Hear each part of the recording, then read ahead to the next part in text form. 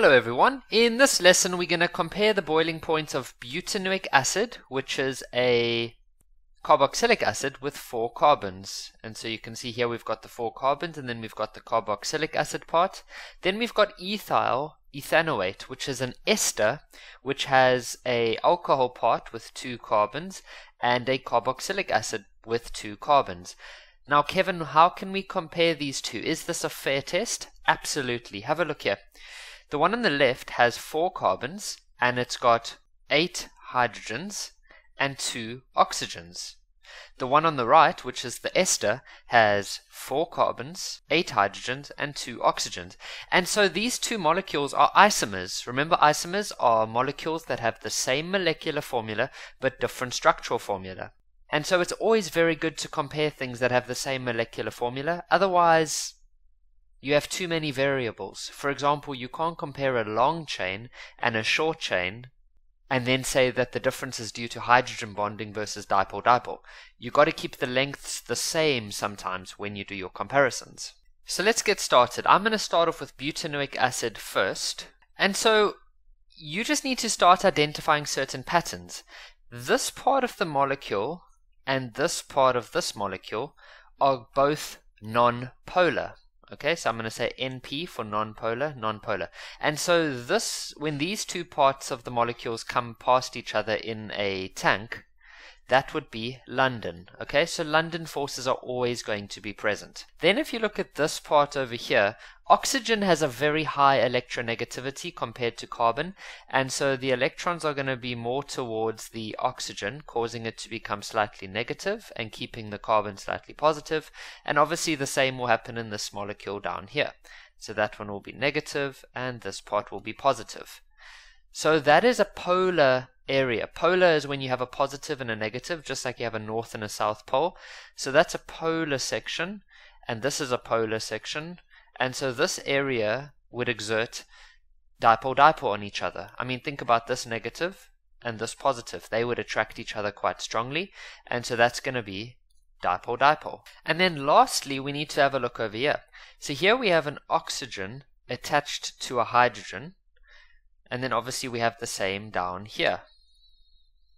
And so remember, we said that when you have hydrogen connected to either nitrogen, oxygen, and fluorine, and by the way, you should have a look at where those are on the periodic table. They're next to each other. Have a look at this. We can see that nitrogen, oxygen, and fluorine are next to each other. So that's quite nice to remember. So when that happens, then we've got hydrogen bonding. Now guys, this over there is not the hydrogen bond. Remember, we are looking at intermolecular forces, the forces between molecules. The hydrogen bond is between this section over here and this section over here. That is the hydrogen bond. So, butanoic acid has London forces, dipole-dipole forces, and hydrogen bonding. So it's going to have quite a high boiling point. In fact, if you Google it boiling point, it has a boiling point of 163.5 degrees Celsius. That is high. That is higher than water, which boils at 100. So you need quite a lot of energy, meaning you need quite a high temperature if you want to try and break all of these different bonds. Remember, hydrogen bonds are very strong. Dipole-dipole are second, and then London forces are weak. But together they cause this molecule to be very difficult, or these molecules are very difficult to be separated from each other, and so you would need a temperature above 163.5 if you wanted to turn this into the gas phase.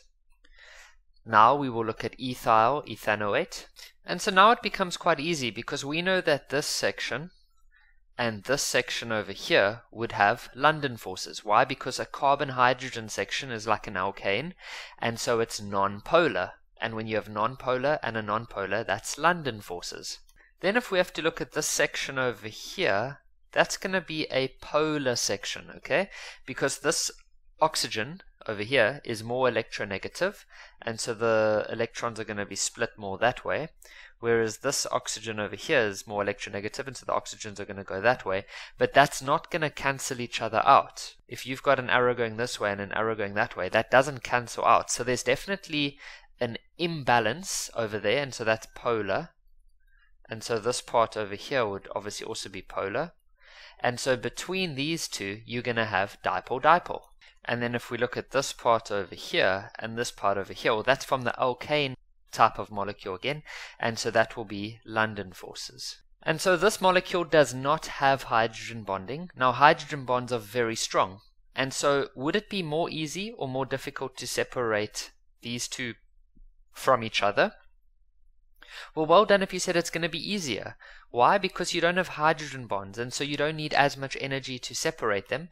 You just need to break the London forces, which are very weak, and then you also need to break the dipole-dipole, which is slightly stronger than London, but not as close or nowhere close to hydrogen bonding. And so the boiling point of ethyl ethanoate will be lower than butanoic acid. So let me quickly find that on Google.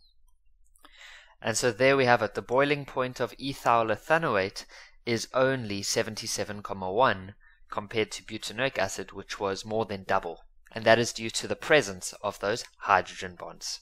That's all for this video. Thank you for watching.